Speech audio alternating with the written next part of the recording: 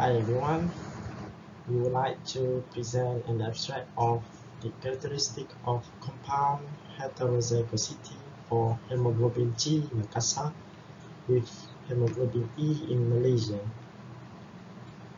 The authors are Dr. Roszymah Hamzah, Dr. Vina Selvaratnam from Hematology Department, Hampa Hospital, myself, Dr. Ahmad Sabry Mohamad from University Kuala Lumpur, British Malaysian Institute, Dr. Norafiza Mohd Yasin, Dr. Azadia Isa from Institute for Medical Research, and the last one, Dr. Guo Chen from Beam Therapeutics Incorporation from United States of America. Thalassemia and hemoglobinopathies are the most prevalent genetic disorder and one of the major health problems in Malaysia.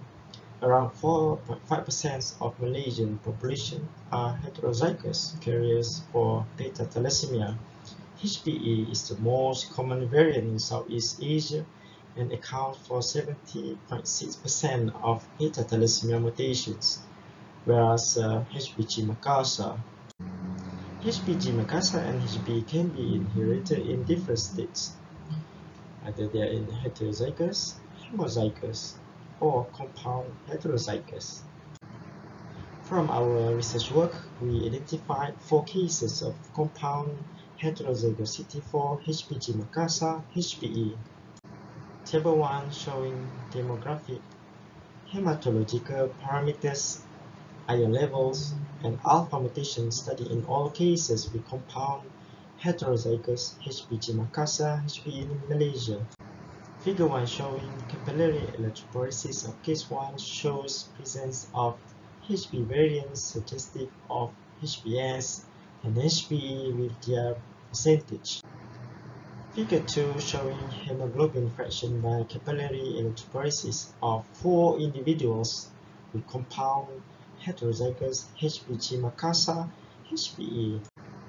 As a discussion, G-Makassar heterozygotes and homozygotes are asymptomatic with normal complete blood count parameters, though its structure change occurred in the same position as that in HBS. Next discussion are compound heterozygous G-Makassar HBE in our cohort can be considered mild phenotype of beta-thalassemia, as they are clinically normal through having some thalassemia trait and red cell index. The last slide showing the conclusions of the cases reported here highlights the possibility for rare compound heterozygous states in multi-ethnicity population in Malaysia.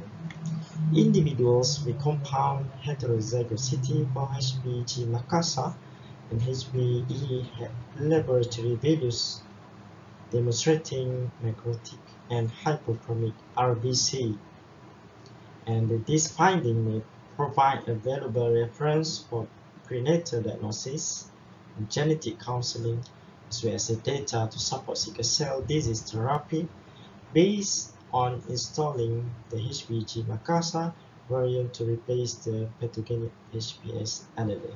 Thank you.